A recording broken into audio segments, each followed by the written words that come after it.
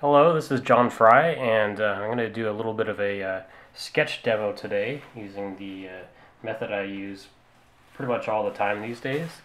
And it's a underlay with a marker and then going on with a ballpoint pen on top of that. So this is kind of the final result analog that you get out of it. You may also want to add some color, just background to kind of pop stuff out and accentuate the silhouette of some of your vehicles. Here's another example, same kind of bright orange, and if I scan this in I can manipulate the colors any way I want to. So I'm sketching like this style all the time because it's just basically two pens and some copier paper, so the supplies are very abundant. Cheap to buy. This is a very cheap Papermate, just kind of Office Depot Staples kind of pen. So you can buy them by the huge box full. Doesn't put out a lot. And the nicer thing about these cheapy ballpoints is a fine writing ballpoint pen is designed to give you a very predictable stroke, no matter what angle you put it at, which is fine for writing, but for artists, we want to have a variety of line thicknesses. So you see, like in this car, here it's a little bit lighter. There's darker areas in the wheel wells, etc. So we're able to get a lot of variety out of this pen by laying on its side, applying different pressures. So like I said, I'm sketching on everything. So like this one's on the back of a basketball bracket that failed. I got like envelopes. Envelopes are always around on the countertop or on the desk, so I'm always just grabbing something if I have an idea.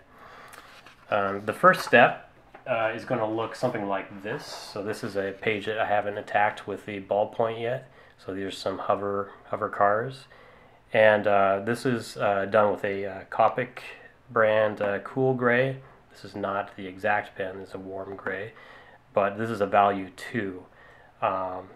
I'll be sketching with probably the 20%, and there's a Prismacolor 20%. I like the Copic better, but I just don't have a number 3 or number 2 cool right now, and this is actually a warm 3 and it's a little bit too dark. So you want basically the marker underlay to kind of disappear when you put the pen on it by contrast, and also when you scan it in, you can adjust the levels and kind of make it disappear or at least fall back into the background a little bit more.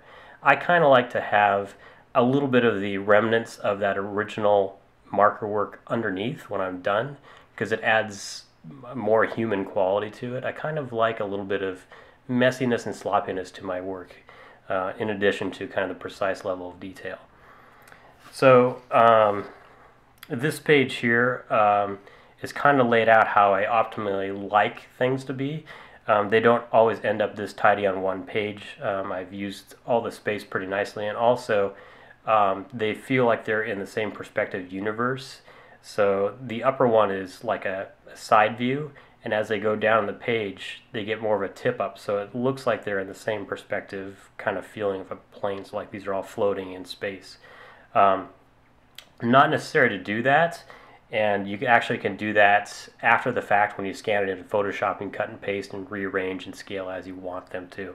So sometimes my pages end up like this, and sometimes there's dead space or kind of bum sketches on the side that I started and I didn't finish. So